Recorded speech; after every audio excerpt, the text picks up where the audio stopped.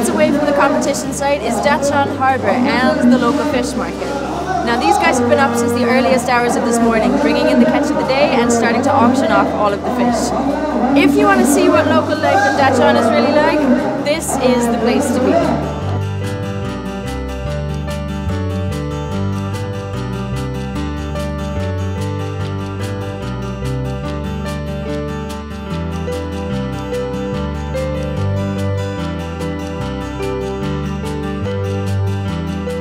So we've seen the fish coming in on the other side, but this is something different. This is where the public can buy all of the fish. There's a ton of different stuff here, some of the biggest lobsters I've ever seen in my life.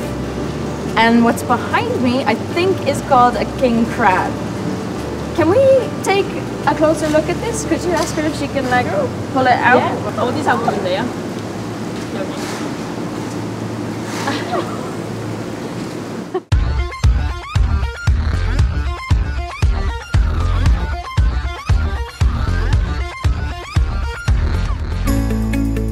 Meanwhile, back on the beach, the first skippers meeting of the week got everybody amped up for the first full day of racing.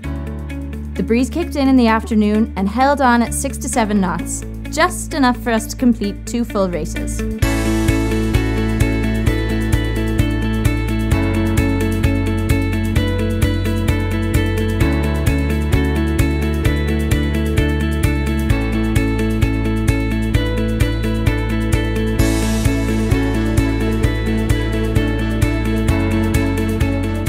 Defending world champion Maxime Nocher upheld his #1 position in both races, but was feeling the pressure from Ricardo Lechesi, who was clipping at his heels in 2nd place.